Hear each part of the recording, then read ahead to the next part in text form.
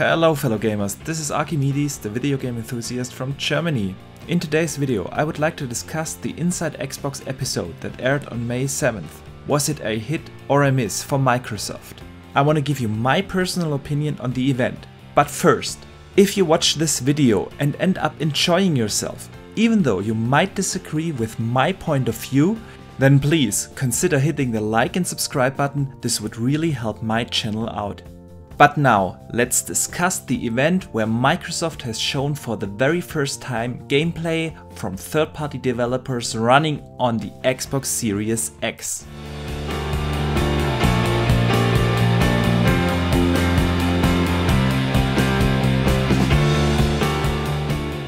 Microsoft aired the Inside Xbox episode on May 7th.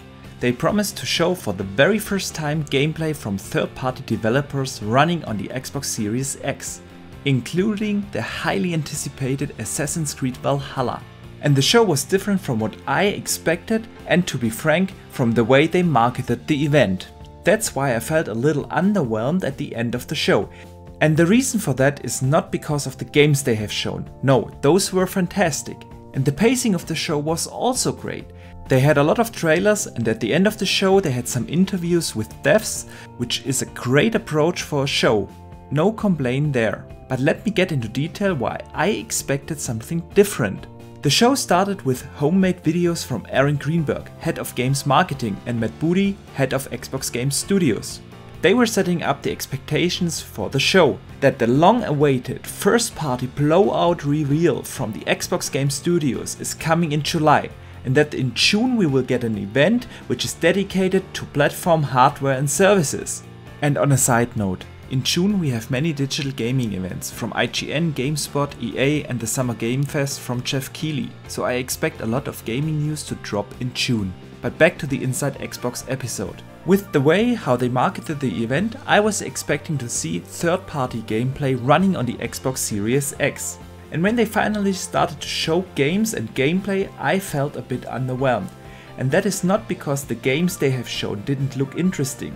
On the contrary, it's because if you want to introduce for the very first time gameplay from a new generation of consoles, you need to have that game, that one moment that blows your mind and leaves you speechless. And that didn't happen. All the games that they have been showing could also run on the Xbox One X if you ask me.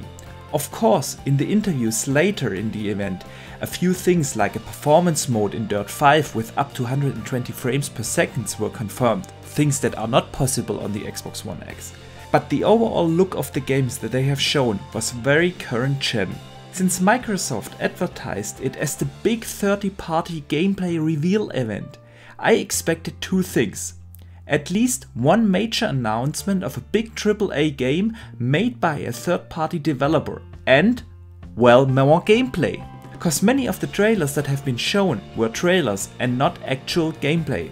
But putting this criticism aside, the good things are, we did see that many devs will support the smart delivery feature.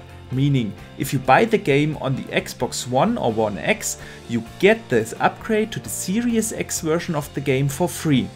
And even EA will support that with the new Madden game. And let's face it, if big publishers like Ubisoft and EA will support that feature, no other publisher will dare not to support the smart delivery feature. The second and most important good thing out of the Inside Xbox episode is we got to see some very cool and interesting games. Let me briefly give you my personal highlights of the show. There was this game called Bright Memory, which was developed by a single person. It's a shooter, reminded me a little bit of Bulletstorm, and there were also some mechanics of Sekiro in there.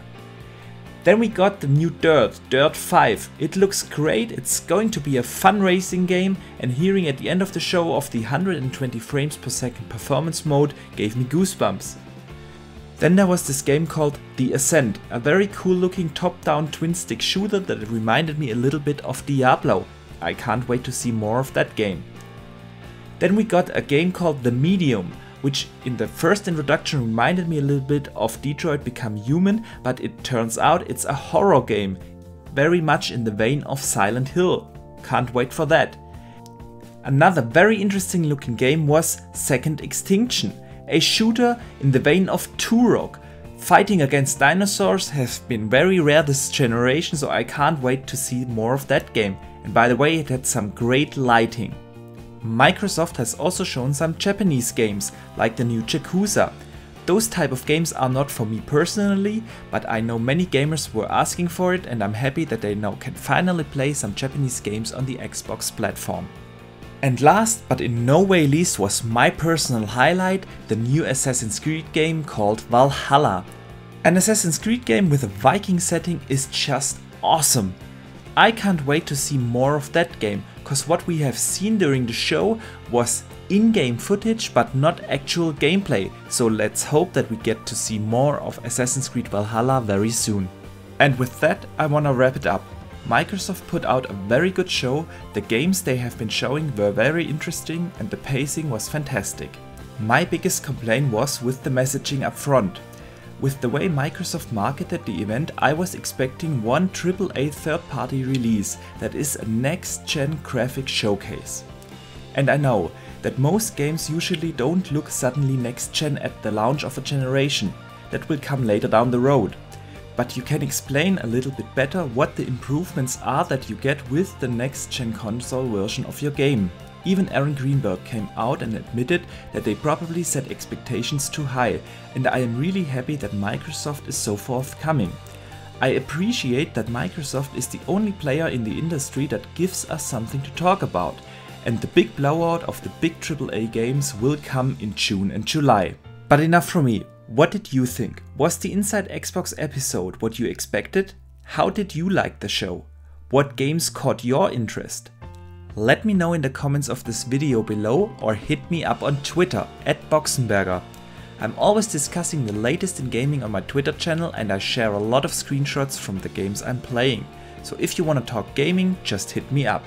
And please do me a favor. If you liked this video, hit the like and subscribe button, this helps my channel more than you think, and consider sharing this out on social media with other fellow gamers.